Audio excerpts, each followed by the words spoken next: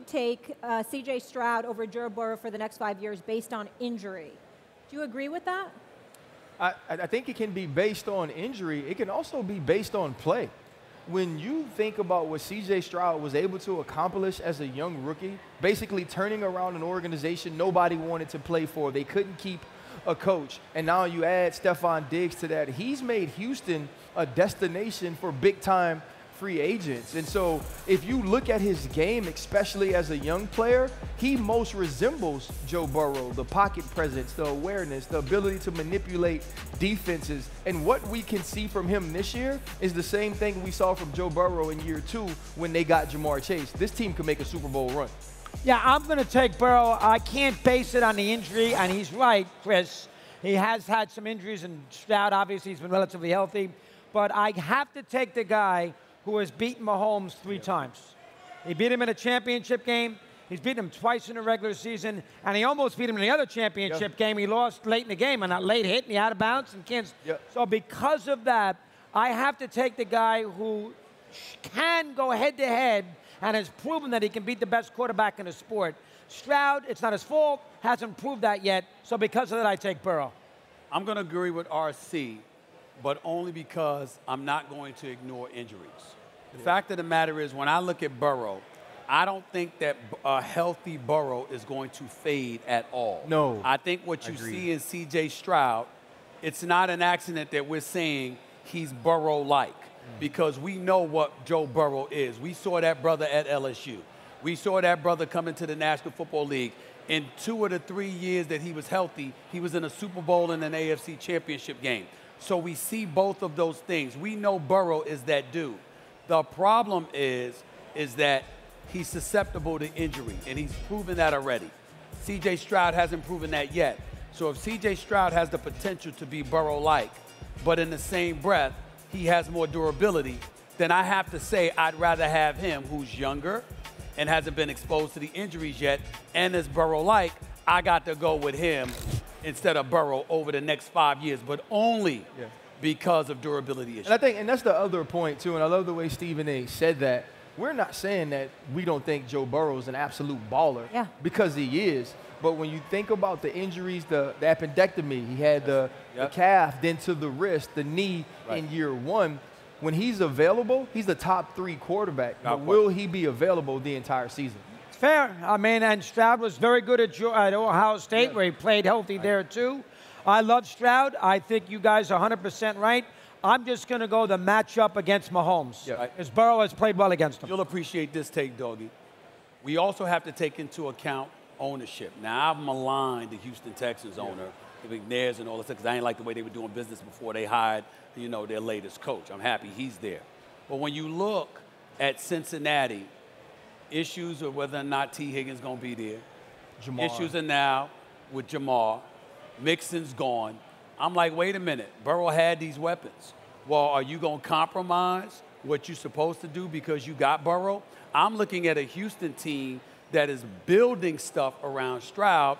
I'm looking at a Cincinnati Bengals team that's hinting towards taking Burrow for granted or taking their franchise for granted because they have Burrow.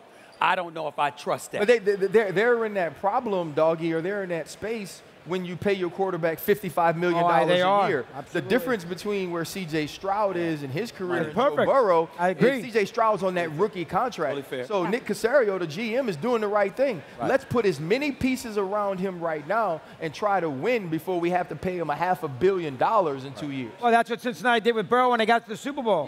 The key to the NFL football right now is to have a great young quarterback for the first 3 years. You're not going to pay him. Yeah, I mean, Purdy's making making $800,000 a year. And by the way, let's be very, very clear. RC is not exaggerating when he says in a couple of years, you might have to pay C.J. Stroud $500 million. 100%. It ain't an exaggeration at all. I want to capitalize on that because the Houston Texans were the sleeper team last year, and what I love about the NFL so much is how much parity there is, right? You never know who's going to show up.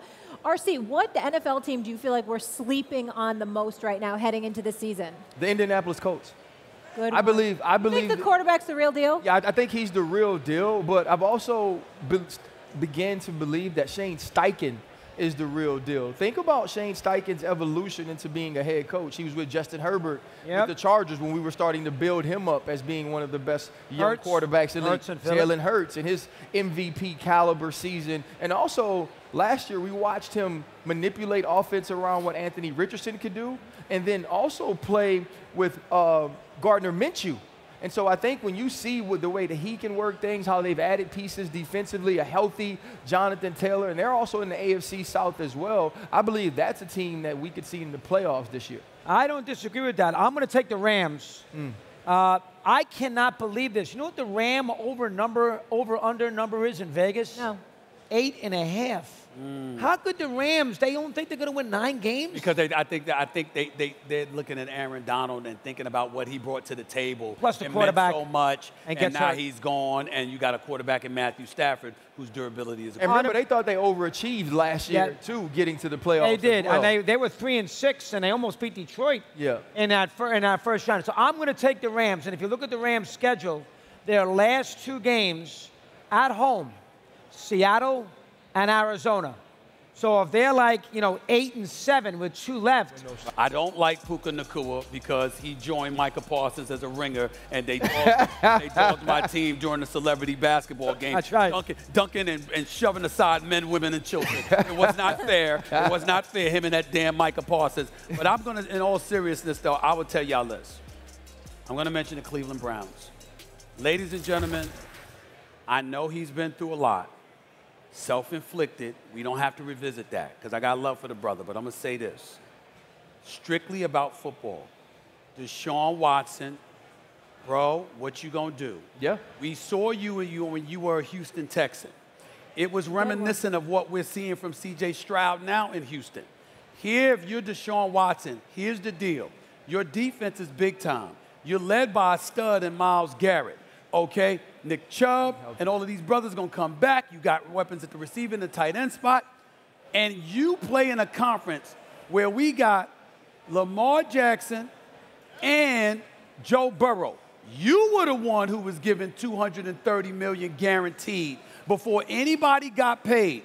You damn near set the market, for crying out loud. You were a big reason why Lamar Jackson held out for as long as he did to make sure he got his bag.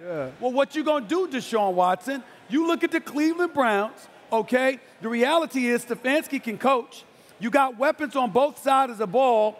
Pittsburgh got Justin Fields and Russell Wilson. Now, I know they got Mike Tomlin, but he ain't on the field. You are. Yeah. Deshaun Watson, if he is what I know he can be, Cleveland is no joke. It's not, but the thing is, that's not a sleeper team to me. If this team isn't playing deep into the playoffs, they're a disappointment. Okay. And you're right. It is on the quarterback. I'm looking at the division. But I do think they're not on the forefront of everyone's mind to Stephen A's. But we got to think about this. We watched this team go to the playoffs with Joe Flacco. Right, and then get wronged. And then get wronged. Sent home. They made Joe Flacco remember that he was on the damn couch a few weeks earlier. No, That's what they did to him. The true sleeper is the Colts. Okay. I remember the Browns, 8.5. Yeah. So I would go over. Yeah. Oh, Because absolutely. I take the defense. All right. Go over, don't you think?